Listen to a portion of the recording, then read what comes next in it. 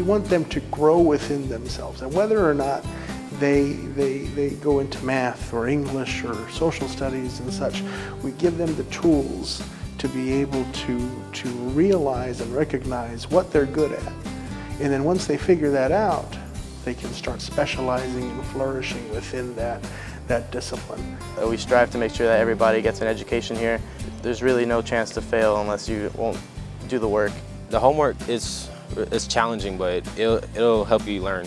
For example, in my case, mathematics, there's very seldom that you have somebody that has such a flair for it because it's such a difficult discipline. Coming into Holy Cross as a freshman, I knew that I liked math. I didn't know that I loved it. Once that light bulb sparks or that brain synapse meets, it's a beautiful thing to see the kids actually realize that they can actually do it, and then they run like a marathon runner. They encourage you to do your work, to finish school, to go to college, never to give up on your dream.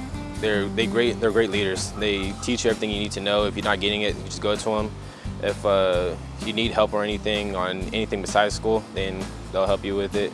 And you just have to take it all in, take in what the teachers tell you and all the classes, because they are going to prepare you for college. It's not hard, but it's not so easy that you can just pass on and forget about it. You have to learn it if you want to succeed.